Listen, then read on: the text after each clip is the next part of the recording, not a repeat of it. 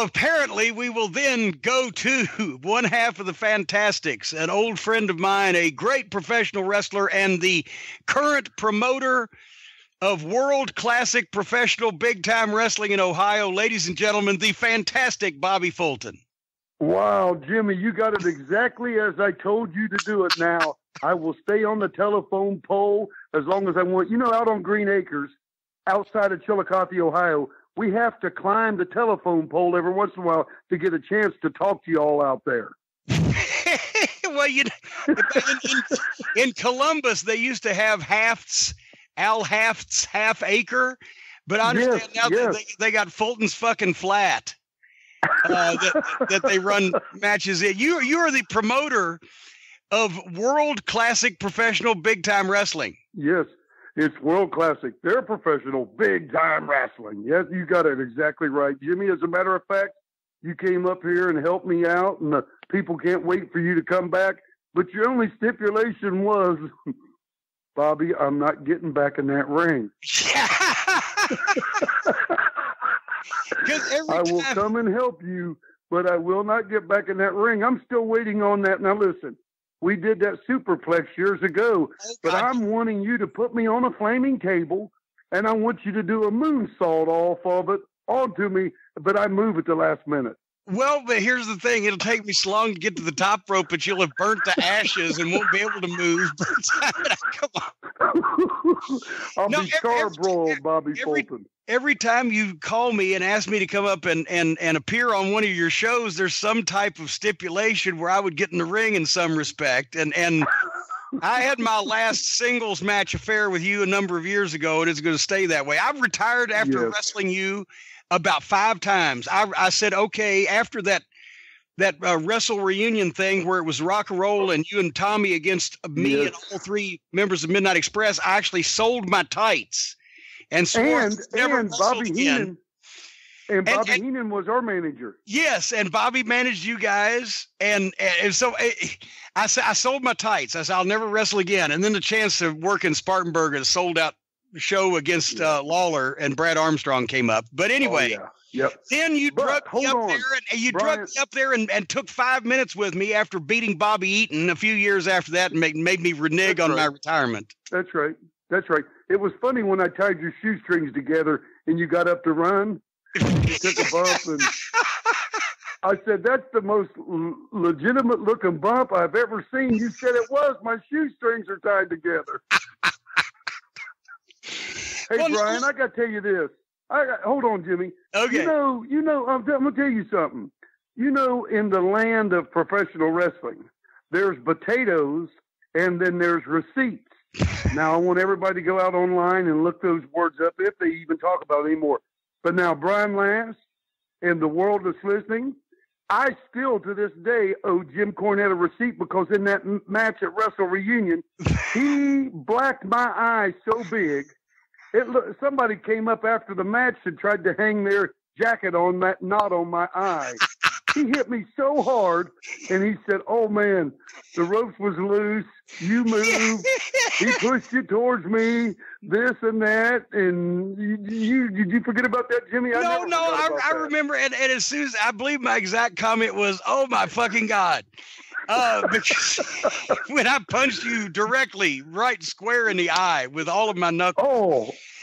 Jimmy, now here's the thing. The ring was the shits. And that's another, because we couldn't have the match that we wanted to have because the ring that Sal Correnti had was the shits. And the ropes were shaky. And now you will admit I throw a pretty good punch.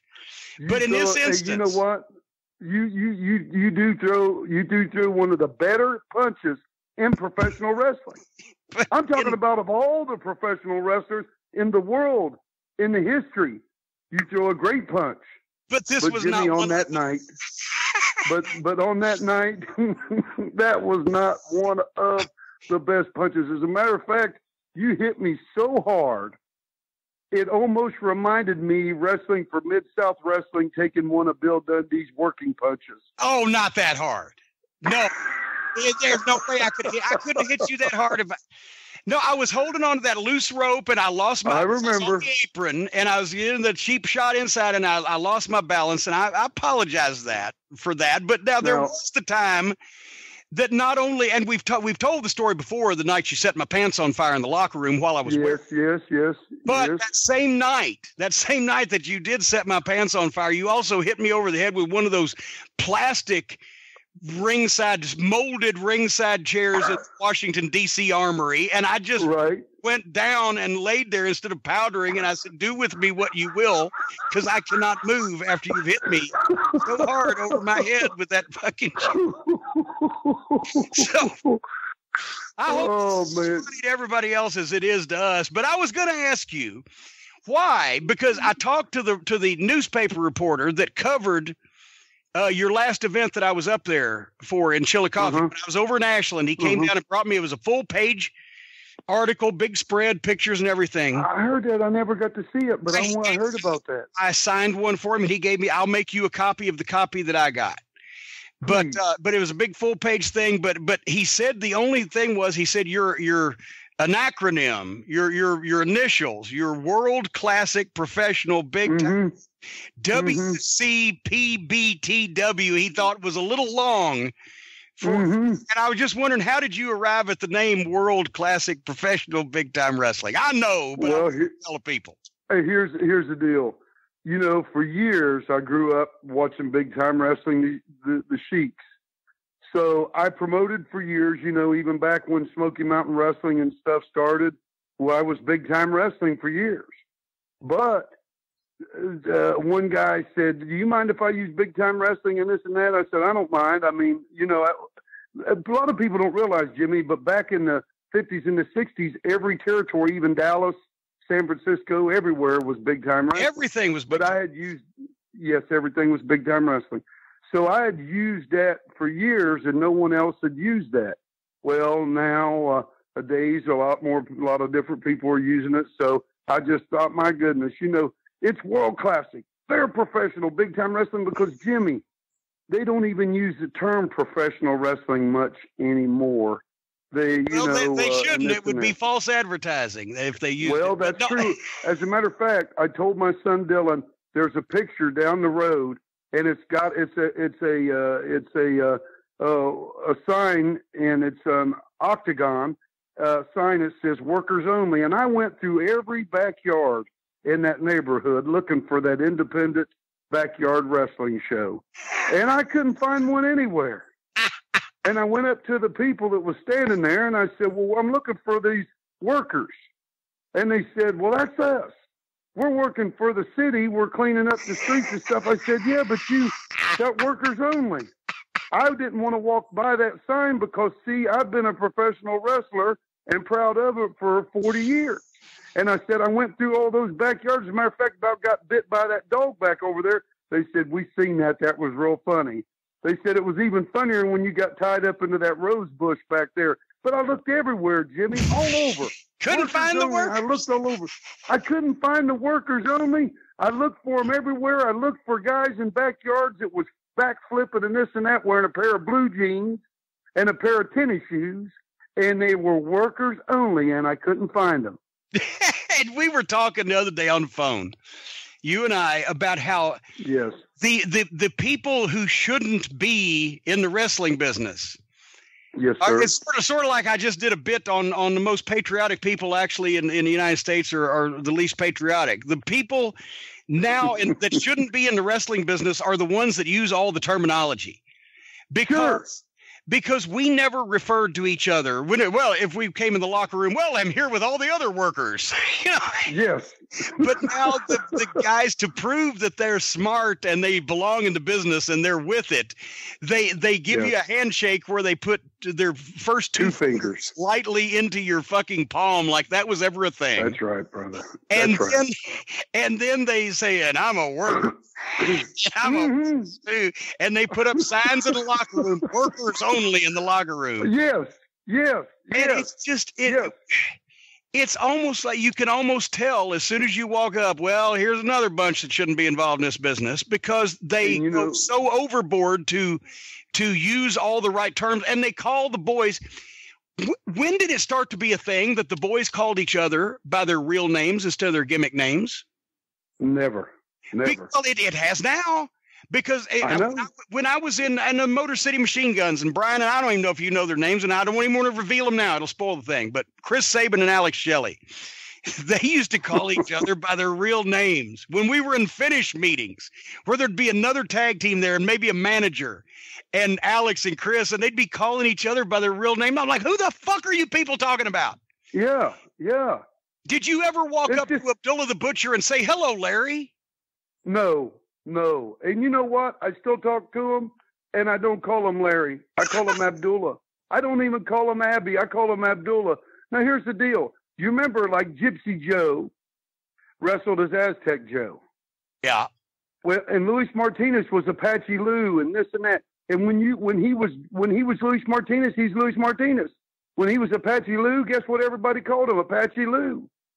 One time when Robert Gibson was breaking into business, Dutch Mantell, I think they were in Kansas City, and I heard this one time, he's Reuben King. Yeah. And when he first started, and Dutch Mantell called him on a promo, Reuben King, as an accident. But he was just becoming Robert Gibson. His brother was Ricky Gibson and everything. But we never did. Even if I met Bugsy McGraw and he was dressed in all green in the back of a dark Columbia Township auditorium stage, how that stage is real dark back there, when I walked up to him, I didn't say, hey, Bugsy. I said, hey, Green Machine. It was just a habit to get into. But that's just, it's part of the trend these days that these guys, they put on Twitter on their profiles, wrestler and actor. When the only acting they've done was wrestling. And if you're acting when you're a wrestler, you're not doing the wrestling very good. But they think they're actors. They're playing a part. What would my character do? And they genuinely refer to each other by their real names. And that is, like you said, it sets up a bad habit, because then you're going to do that in front of an outsider. And then you're going to do that in front of somebody, a reporter for the newspaper or whatever. Not that they care anymore, but that's another reason why. Do you think it's hard for these guys to get in the mindset of what they should be doing to get themselves over? Because they believe instead of their gimmick being them, they truly believe that they're just playing a part and a character, and that's why they can't get over. That's right. And Jimmy, that's not just on the independent level, but that's on the major WWE level as well. Those people aren't who they're portrayed to be. Do you understand what I'm saying? Yeah. Jerry the King Lawler was Jerry the King Lawler. Superstar Bill Dundee was Superstar Bill Dundee. That big hat wearing Dirty Dutch Mantell was Dirty Dutch Mantell. Austin Idol was Austin Idol, and so on and so forth. And you're exactly right about what you're saying. But you see, it's hard for us to try to get it through to them. And the reason why a lot of them's been broke in by guys that haven't even hardly left being 40 miles away from home and being trained by them. So it's almost like the first time. And what I'm talking about in life, that you're with someone else, then you never get over that. Well, the first time they train somebody and hear something from them, they think that's the gospel, and it's not. And it's terrible, because I was just talking to a guy earlier. There's some guys I know that are pretty good kind of technically, but they're not sound. And the reason why is their trainer was never sound. And I tried to explain to them, but I can never get through to them. They're on a different level, a different plane, different level. They're in somewhere else, and they just can't cross that line to be really good. You know what I'm saying? But hey, here's another thing is they know. It's like when I was in charge of OVW, and I would fine babyface and heels for being seen out in public together. So they would get the message. You're not going to shit on my business because you're going on somewhere else. Right. I got to stay here, right?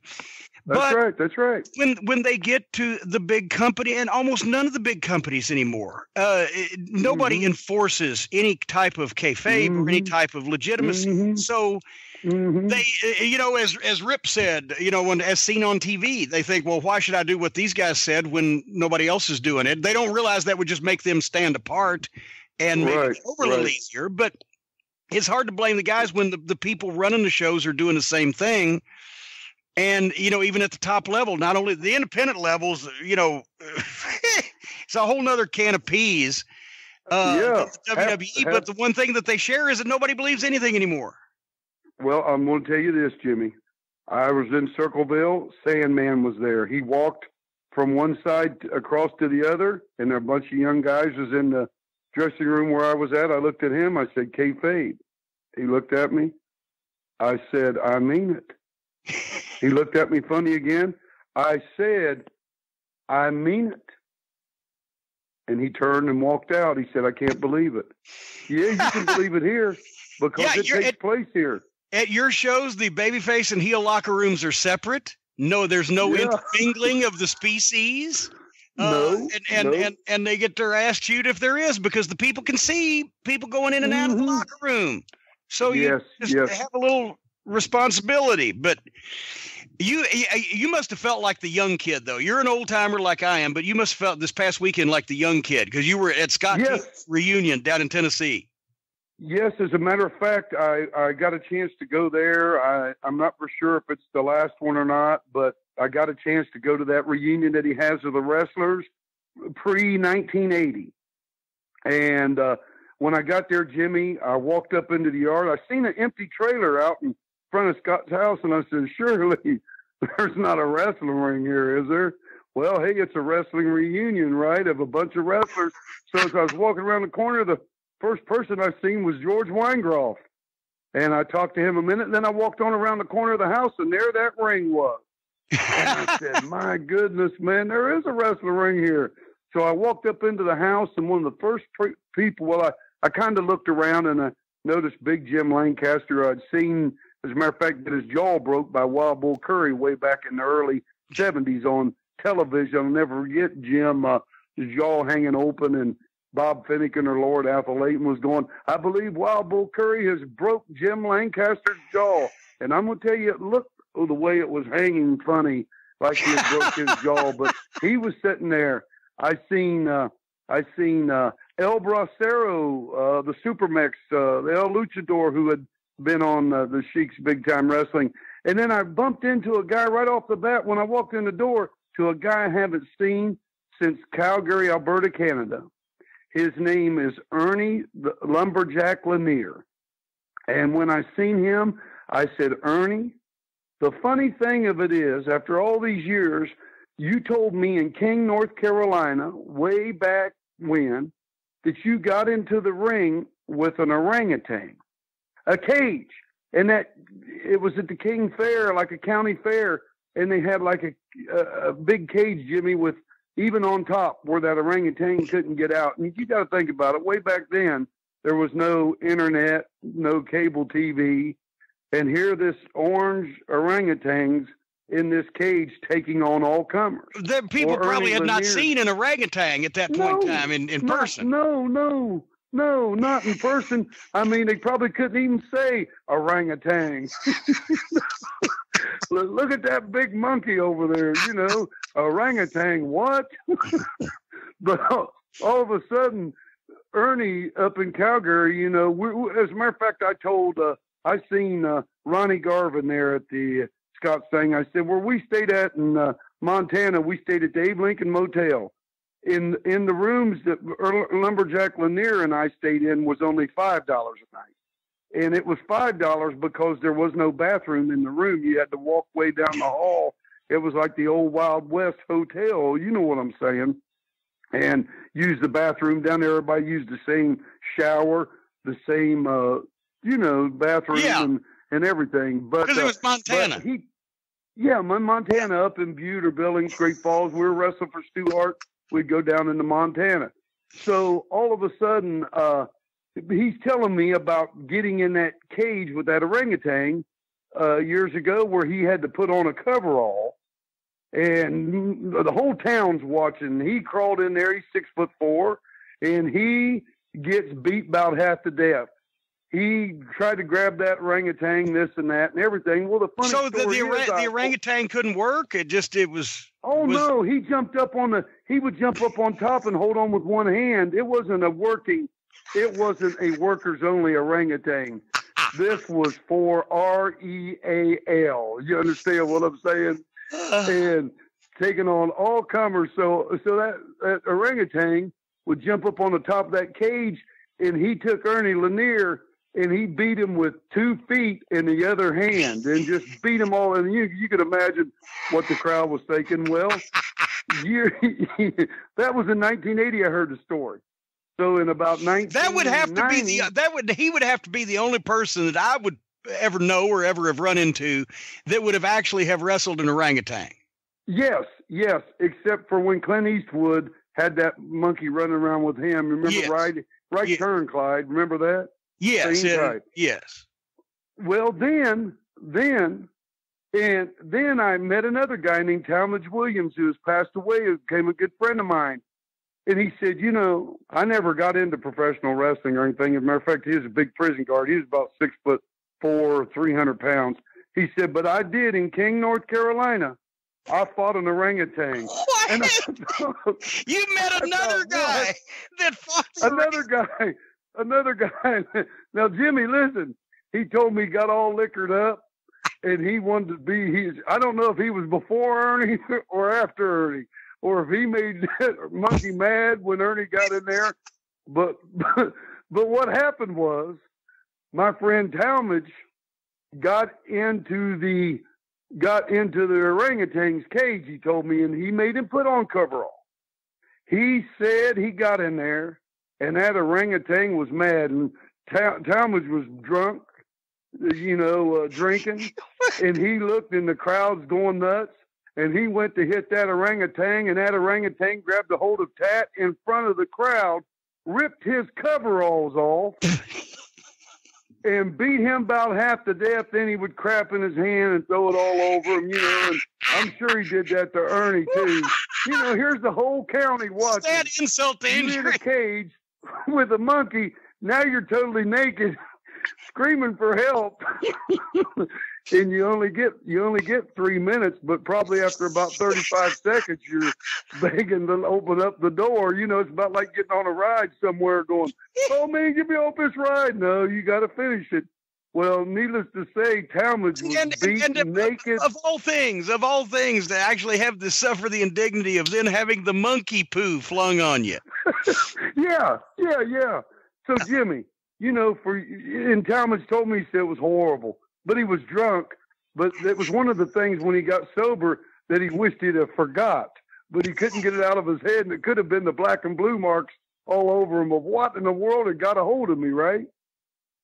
So you have met 2 people in your life that have wrestled an orangutan. 2 people at the King Fair. But now, a lot of people don't realize this. Some people do. From about 1991 or 2, I started promoting the Tough Man competitions throughout North and South Carolina, and I put out my poster, reward wanted the toughest and baddest man, right? Well, I was up in Jefferson, and you didn't call any of them the King of the Mountain tournament, did you? Oh yeah, that was a different guy that sued me then. Never mind. Go ahead. Did a guy call him the King of the Mountain? Oh, we've already told that story earlier in the program. But thanks to Rob Moore and Smoky Mountain Wrestling, that King of the Mountain match, the Tough Man people sued me over that. You're kidding me. Well, he tried to. I sent him a nasty letter. I got you. Well, hey, they always do. But hey, what I was getting ready to tell you was there's how like in these small towns, there's like a gathering place in the town. And I took that poster. I said, do you all mind if I put this poster up in your window?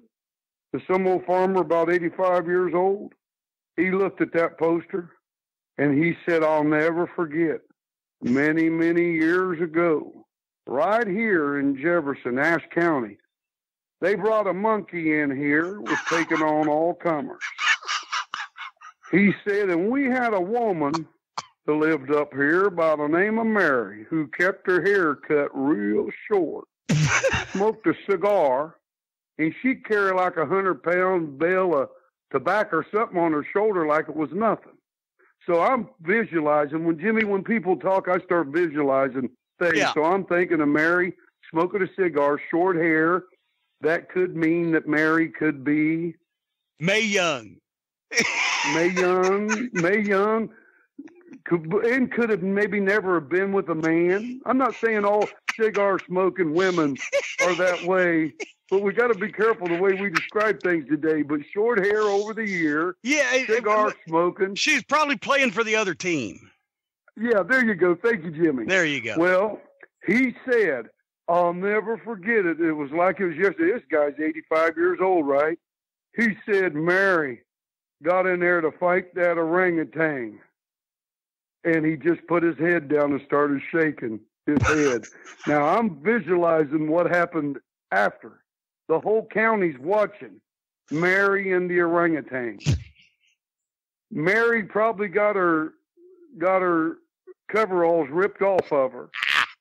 Maybe that orangutan had been the first time he'd been around a woman in a long time. So Mary probably didn't get beat up with fists or anything like that. Oh, now probably... we can't speculate on these type of things. Whether but Jimmy, listen to me. Raped by the orangutan. We don't. Do what now? As whether Mary was raped or not by the orangutan, we certainly can't speculate. But there was probably. Hold it. I got to tell you what the man said afterwards. He said afterwards that Mary left town with that orangutan, and they were happily ever after. You didn't let me finish telling you the story. Mary was gone. She left Ash County and never went back again. Was interspecies marriage legal back in Ash County in those days? Did they have to live in sin? I don't know. Have you? This is just gone south. Have you ever wrestled? Did you ever wrestle the bear? Yes, quite a few times. Yeah. As a matter of fact, I wrestled one of the first couple matches I wrestled up in West Virginia. They had a bear, but they didn't wrestle him. But years later, Tuffy Truesdale had a bear that went around, and Nick Adams used to bring the bear around. Right? Nick Adams had Gentleman Ben, right? Yeah. Well, we were up in Kentucky, and Dale Mann brought the bear in to wrestle. So we're in there fighting ourselves to death. I mean, my hands are black and blue because it had a muzzle on it, but for some reason my hands kept going in his mouth, fighting for my life, and he just stuck on them because he didn't have any teeth. So we're fighting him every night, and then all of a sudden I look over, and that Nick Adams would grab that bear, and that bear would reach up and give him a working snapmare. Yeah. Then the bear would give him a monkey flip and this and that. Well, finally, Dale Mann, the late Dale Mann, who just passed away, and he had met up with the bear man's wife one evening, and she told all the secrets to Dale Mann of how to grab that bear in certain sections. Now, wait a minute. When you say met up with the bear man's wife, you mean sort of like Mary and the orangutan met up? Yeah. But it was like in Glasgow, Kentucky. It's almost like it was yesterday, and we were staying in one of them hotels back in. It was like a motor inn where it was all on 1 or 2 levels, and they had a little diner in there. You remember, those types. Well, I'll never forget. We was in there that night, and Nick Adams had a pistol, and me and Joe Cagle and Mike Dupree, he came in. He said, "I'm looking for my wife." And he had a pistol on him, right? And this was the night the secrets were found out.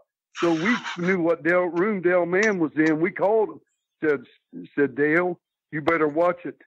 Said, "We don't know if his wife's in that room with you or not, spilling her guts out, telling them secrets. But he's got a pistol, and here's what he did. We caught him. You know how like there'll be a small little ledge, like it was 1 level in the front, but 2 levels in the back? Yes. Because the way the hill went. Yeah. That bear man was crawling on that ledge with that pistol in his hand, looking through windows as he Did he ever find Dale Mann? No, Dale Mann lived till just about 2 or 3 months ago. And Dale Mann came out and told us everything he found out about Nick Adams' wife then. I didn't mean to tell all that internationally, but just to tell the story that not unlike these independent wrestlers today. Just make this a domestic podcast. We don't want to tell this international. Hey, can we have an inter-county, maybe just King, North Carolina or something? And ask county, can you? So now, let me ask you this. Now, Bob Eaton told me this, and I want to know if this is true from another veteran bear wrestler, that if the bear was being stiff with you, you got stiff with the bear, that he would lighten up like it. Because he said one time the bear was just taking that muzzle and just hitting him in the ribs, and bam, like a muzzle butt, right? Boom, boom. Yeah. And he said he just drew back and punched the bear in between the eyes as hard as he possibly could, and the bear didn't sell it, but he just looked at him and kind of loosened up on the lockup. Yeah, because he was.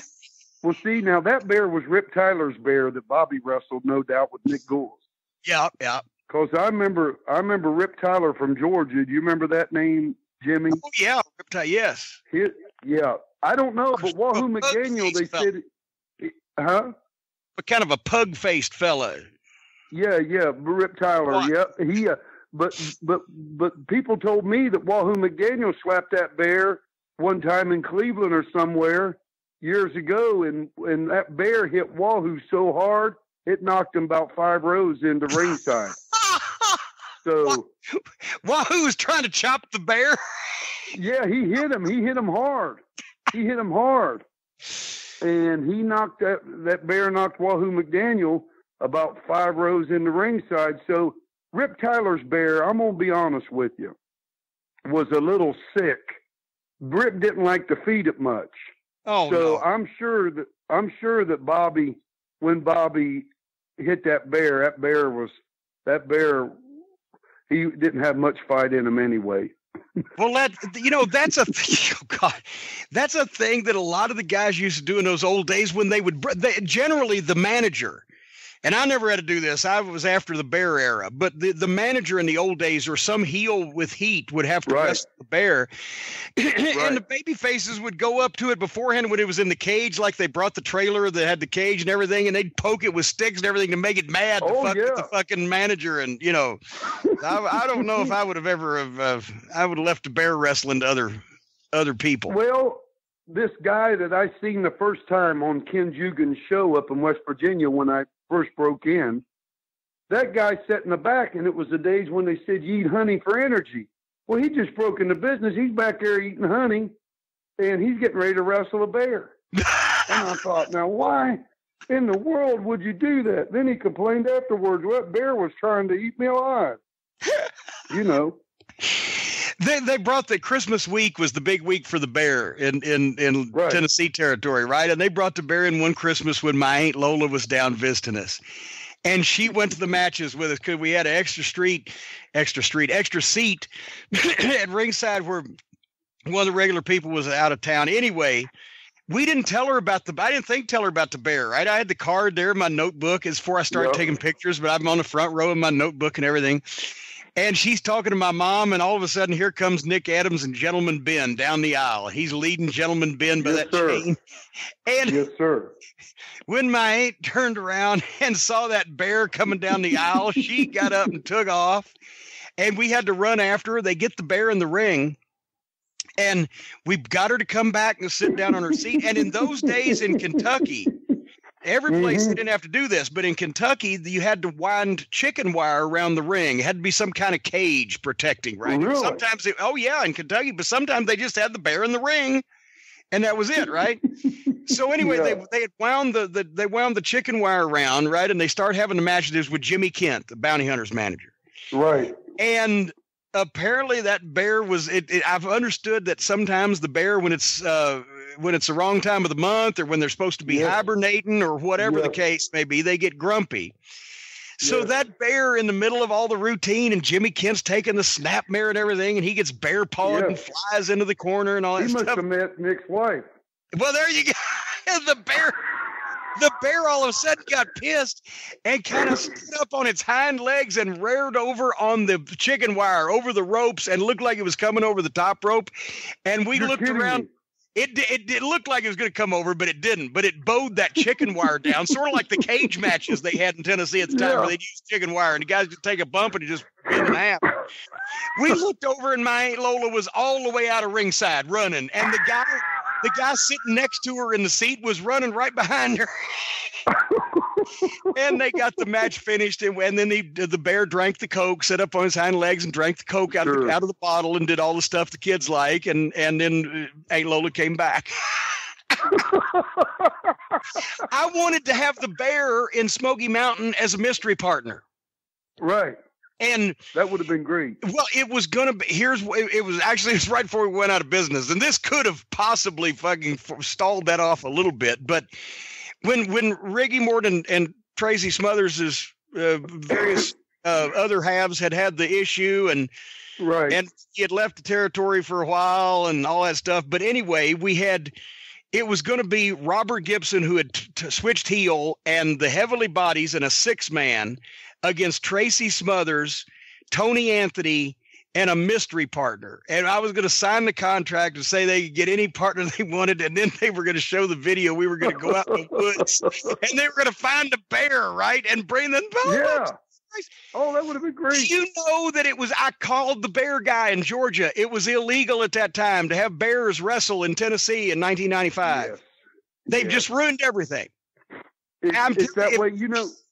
I could have cut a promo. I'm just saying I could have cut a promo where if people thought that these 3 guys and me were going to have to fight 2 guys and a fucking bear, we could have drawn a fucking house. I'm just telling you could have put an Alka-Seltzer in that bear's mouth, and it could have been throbbing at the mouth. Oh, hey, Jimmy. I swear to God, that's another thing, just apropos of nothing, but when you mentioned the Alka-Seltzer, where was it the last time that I told somebody, I can't remember, it was an OVW or Ring of Honor or whatever, I said, somebody go get an Alka-Seltzer, and would do the fucking throat thing, and they all looked at me like I had turds hanging out of my mouth. And they don't know. They don't know. Fucking shot to the throat, you've got to pop the Alka-Seltzer, your foam. Well, then they goddamn thing, and it looked like a goddamn fire extinguisher. It just and they don't know how to break the bottles and things and such anymore. Hey, I want to just say this real quick.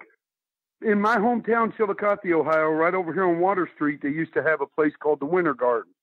It was a skating rink, ice skating rink, and they had wrestling and boxing there in the 30s and 40s and stuff. Well, I met some people the other day. They talked about when they went, there was an alligator wrestling. Oh, yes.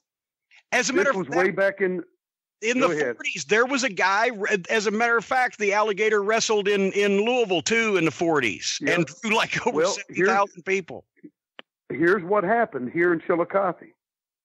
The alligator, like you talked about how the bear got out of the thing, back then, think about it, the 40s, they didn't see stuff like that every day. Well, the alligator that came here, when he got out of the ring and started heading towards the crowd, the policeman pulled his pistol out and shot and killed him at the wrestling matches. God damn. Well, did they refund the people's money? Well, no, man. He had wrestled. But what he already wrestled. Went out. Okay. He'd already wrestled. But here's the deal, Jimmy. Well, at least they got the match in. Yeah.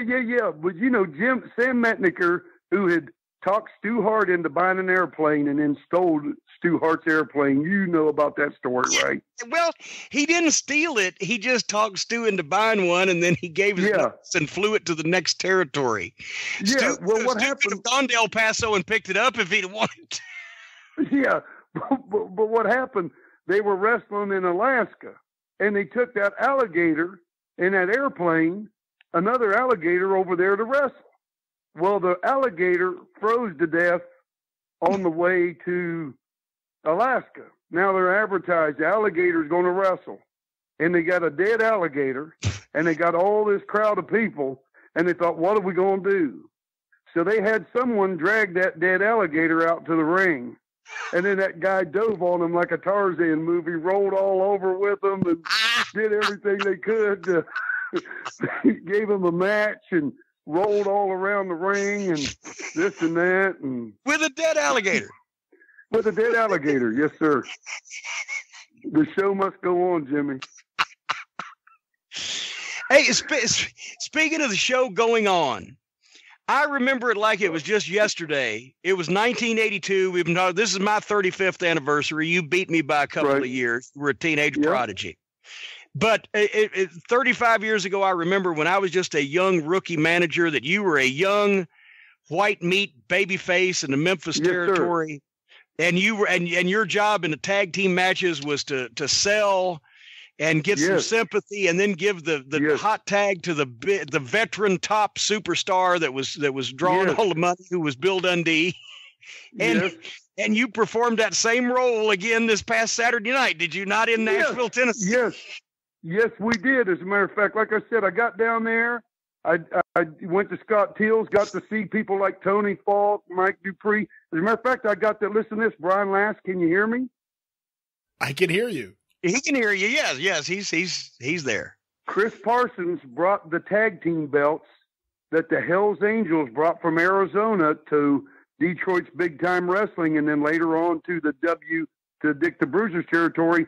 Brought those belts so I could get me a picture taken with them and hold those particular belts. As a matter of fact, you can see those belts on YouTube when it's the Hells Angels, Chris Colt, Ron Dupree against J.J. Dillon and Jim Dillon and Arnold Skolin. Well, you can see them on those Indianapolis tapes from the early 70s. That's the belts they were using then, the rectangular silver plates with the gold Zabadas. Yes.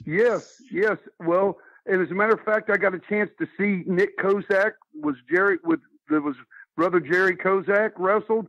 I got a chance to see get Mike Pappas. You remember Mike Pappas, Jimmy? The Flying Greek. The Flying Greek. As a matter of fact, I said I remember in the early 70s the picture of him and Andre the Giant standing together because Mike Pappas wrestled for the WWF. Yeah. And he told me that Vince McMahon Sr. wanted that photo of Andre and Mike together.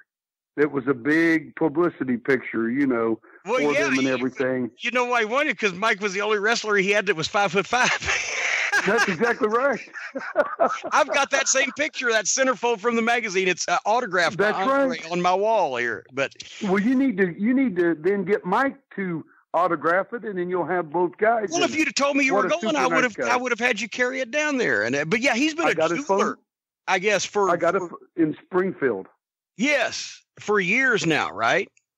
Yeah, you got his number. Maybe we could get some discount jewelry. No, he sells the good stuff, not the Playboy Frazier stuff, too, right? That's exactly right. Yes, sir. He does sell top quality stuff. As a matter of fact, that ring's there at that Scott Teal's thing, and Scott told me later. He said, "You'll be surprised, Bobby, of the guys I got in the ring. I made Pat Rose get in the ring and roll around with me a little bit.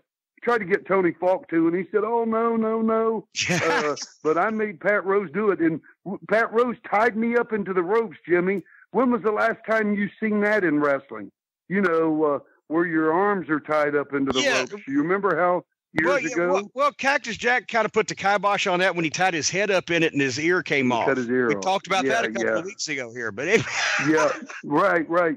But I've seen a lot of great guys. But like you said, a guy that I owe a lot to my career to, Superstar Bill Dundee. Me and him, we tag teamed up, and you're right, they beat the crap out of me.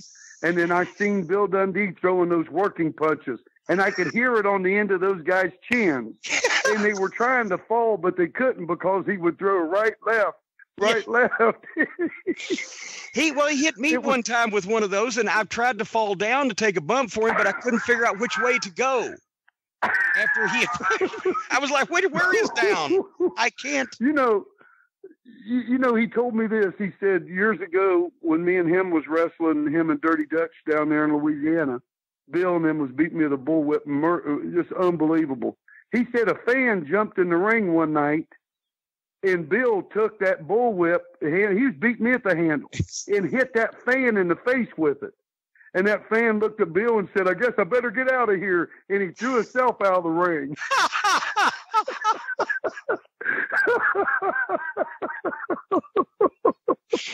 Well, at least he made the right decision. But did you guys have won the match, of course? Yes, we won the match. As a matter Thanks of fact, to Bill tagging in and straightening everything out after you put him in jeopardy. Yes, that's exactly right. If it wouldn't have been for Bill and I wasn't able to get over there and crawl to make that tag, we'd have still probably been wrestling today. About 3 or 4 days later, we wrestled some tough guys, as a matter of fact. And Bill, we just brought him up to Ohio not long ago, and the crowd's chanting, he's still got it. Now, he's 70-something years young, and he's like the Dick Clark of wrestling to me. I mean, you know what I'm saying.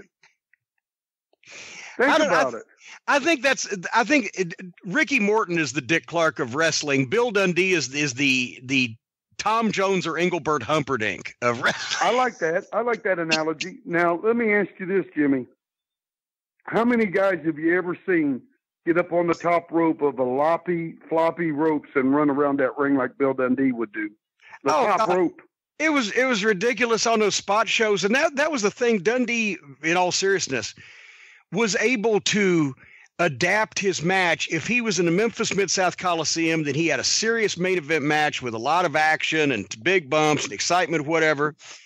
But if he was in a spot show, it would be equally as entertaining, but it would be, and basically the heels would still get their ass kicked, but it would be much less dangerous and more entertaining for the school, kids and the people. Sure.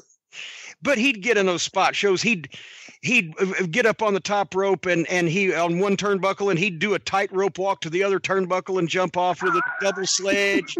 And then he'd go into the ring and he'd find the broom that the ring crew left, and he'd come out and he'd chase the manager with it, and he'd tie my shoelaces together, or he'd pull the manager's pants down and he'd get back in the ring, give the heels some more bumps.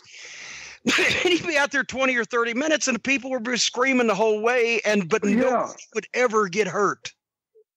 No. And still people would take it all completely seriously. And the heels were the butt of the jokes. And then he'd sell and get some heat on the heel. Yes, he would sell so then he could make a big comeback and beat him up again. And that worked for years. That's exactly. It was unbelievable. Jimmy, before the day of the music entrances, I would watch him and Jerry Lawler walk out to the ring, and it was just magical. And a lot of the guys back then, of course, I was wrestling underneath and everything. I'd have my match and go take a shower. That's something that guys don't do anymore after a wrestling match. Take a shower. Well, look at some of the places that they're wrestling in. The shower would be preferable. Just wander into a creek on the way home. But a lot of times we would carry alcohol with us, not drinking, but rubbing alcohol to take a shower, especially in Nick Gould's territory, because we was talking about that bear earlier, wrestling with Rip Tyler. Yeah. It had gave everybody impetigo, and people was having impetigo, the wrestlers was, and you remember impetigo? It's kind of a skin rot type of thing. Yeah, and that was because that bear and the bear pee, and then we wrestled in the same ring, and you know what I'm saying, rolling around there. What do you think? What do you think? In those days, the canvases were cleaned once every year or two, maybe, or they just got a hole in them, and they got like Louisville, Nashville, Memphis. Yeah. They used to really got a hole in them, then they got a new one. They never cleaned them on purpose. That's right. Well, the blood you'd see the blood from back in the 60s on it. There's blood spots all in the ring. But hey, another guy I seen was Jerry Barber. I seen at Scott Till's thing. And the funny thing of it was, he said, I think I remember you, but he was a guy had a chain. I had a chain, me and Eric Embry's, Bob and Don Fulton, was in a stretcher death match or something, and I took that chain, and he had a cut on his head, and he was bleeding like a stuck hog, and I rubbed that chain all in that cut real good, just grinded it in there. And the next day, he came to that show, and back then the Hills was on one side, they faced on the other. He was doing everything he could to get to me to try to kill me. Because look what you've done to me, you stupid idiot! I'll kill you. His head he looked like a unicorn.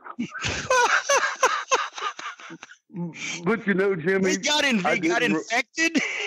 Yeah, got infected. He got that impetigo at staff. But Jimmy, I just said, yes, I remember meeting you, sir.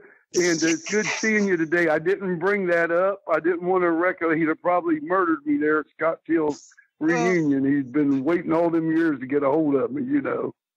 Hey, before we go, one more thing I got to ask you about, because we mentioned the man himself, the man, the myth, the legend, Wild Bull Curry. You were a huge fan when you were a kid, but they just had somebody just put out some video, and I'm trying to think, Brian, were you tagged in on this? A video of Bull Curry doing a TV match when he was like 61 or whatever. Was that with Luis Martinez? Yes, there's two. Yeah. It's two from the same taping, and Louis Martinez is one of them, and then the other one's just. And he's going, die. Yes. Die. You know, the thing is, you can kind of see the flashes of what he was, because he was a boxer and then a wrestler, and he wrestled for like till and a main event level. He was used based on how over he was from his years as a top wrestler. He was used as a main event guy until he was well into his 60s. And thanks to the miracle of hair dye, he really never looked any different, because he looked like a beast from, another world, the wild man from Borneo or whatever, anyway, with the eyebrows and the hair all over his body. But that match, he's 60 years old, and you can say, and if you didn't know who Bull Curry was and you didn't experience that, then you could see, yes, this does in some ways look like an old man, but you could still see in some ways that his shit looked more believable and was simpler than a lot of guys today. But I guess he never had a peak physically, because he never really did anything differently. He just went out there and was crazy and fought people and threw the greatest punches in the world. Right. But that tape from Houston in the 60s with Johnny Valentine that was going around before, that's the kind of stuff you guys got to see that was up in Ohio and Michigan when you were kids. Valentine and Curry and Igor and Sheik and Abdullah and all that stuff. But Wild Bull Curry, he was a main event guy in 6 different decades.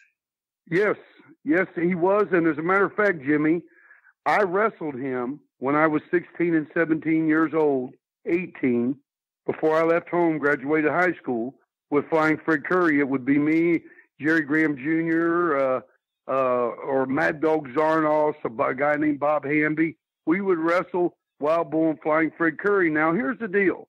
Looking back on it now, we're more educated. It's just like, for example, when you seen Eddie Marlin never spent any time. A lot of the guys never did. It's just like some UFC guys you see. Some of them don't look like they've been in a gym. They're wiry type guys. But now, since we have that mentality of bodybuilders, this and that, it heightens the awareness of Bull Curry and where he was in his time to us. But to see him back in the 70s, and I wrestled him, and I'll never forget, and I've shared this story in Portsmouth, Ohio. One night on a Thanksgiving night, he picked up a chair and hit me with it, and there was probably 400 or 500 people there, and everybody picked up their chairs and started throwing it at me. And I'm laying on the floor of this building, and Fred Curry and Bull Curry standing in the ring, and the crowd's all up by the ring, slapping that ring, because, back then you could get to the ring. There was no barriers. And the people was going nuts because, see, Flying Fred Curry, just like you talked about, we got the heat on him, and there's Wild Bull Curry standing in that corner. And then people knew when that man gets in, he's going to kill these guys. And that's exactly the big eyebrows, the hair, and this and that. And it was just a magical, unbelievable. I'm going to upcoming, I'm going to try to get a match wrestling Nick Curry, who has been an amateur great wrestler who's just breaking in, but hopefully Flying Fred will come to Ohio, bring Nick Curry, because I'd love the opportunity. I've wrestled Wild Bull Curry, Flying Fred Curry, and then will wrestle Nick Curry coming up. Three generations of Currys. Amazing. And they were magical. But you know what, Jimmy? People we talk about being magical, and like the Currys, and you talked about Igor, the Sheik, and Pamper Furpo, and then for you it was Jerry Lawler, Jackie Fargo, Tojo, Jerry Jarrett, all these guys. It was magical. And then in the Carolinas, Johnny Weaver, George Becker. People still talk about George Becker. I was just somewhere the other day and people was talking about Johnny Weaver and George Becker.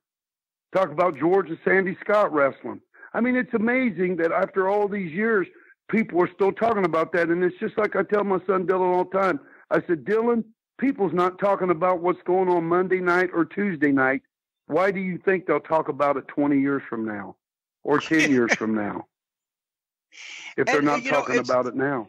It's sad to say, but that's oftentimes I will sit and wonder, when we talk about this great match that we saw 40 years ago that we'll never forget, or the promo or whatever, is that, is there even going to be anything to talk about until then? No. But it's no. And by the way, one more thing before I go, as Lawler once said in a promo, I had forgotten completely about this, but I was doing it on my 35th anniversary. I was doing an article, Fighting Spirit magazine, doing some research. I had forgotten that technically I managed you in 1983. Yes. As the the replacement Galaxian. VHS, the Galaxian. Because it was Danny Davis and Ken Wayne were Alpha and Beta, the Galaxians, because Lawler had the suits made and wanted the tag team. And when Danny Davis got his back hurt in Louisville at the Gardens, he was out for like 3 or 4 months, his worst injury he ever had. Since you fit the suit and greatly resembled physically Danny Davis, the Galaxians became Alpha or Beta and VHS or whatever. Yes, sir. Bobby Fulton for about a week, and I'd forgotten about that. Yes.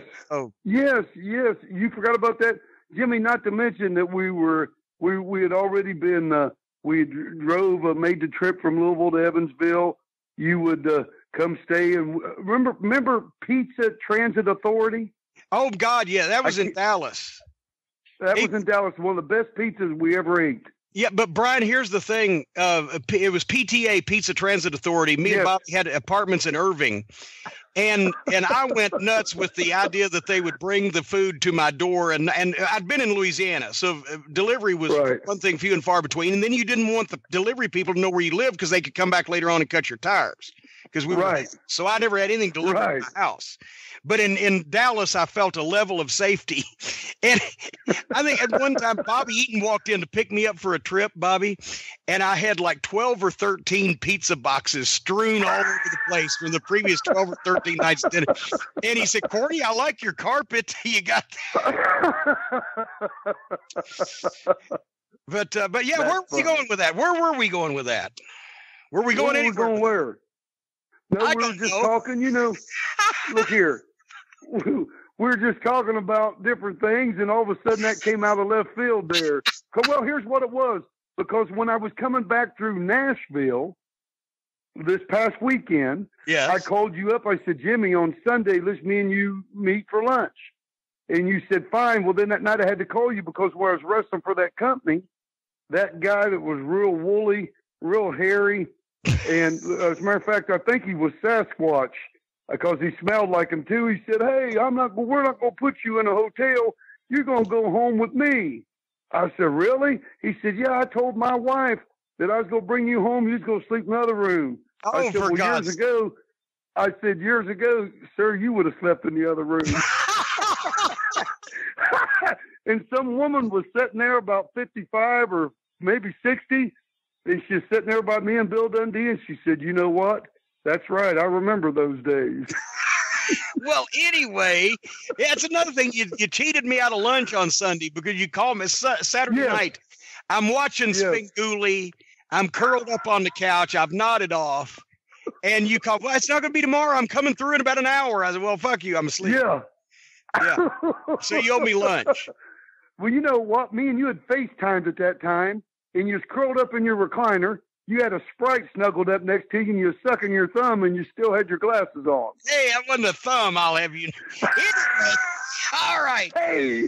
It's about time for us to not do this program anymore. Brian, do you have anything you'd like to close with? Congratulations on 200 episodes, Jim. Well, there you go. And thank you, Bobby, for being our guest on the 200th episode and final episode, probably of the Jim Cornette Experience.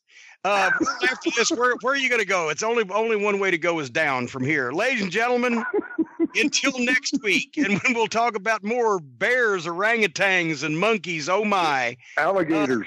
And alligators too. It's the wild kingdom here, folks. While Jim stays in the truck, for Marlon Perkins and Bobby Fulton, I'm Jim Cornette. Thank you. Fuck you. Bye.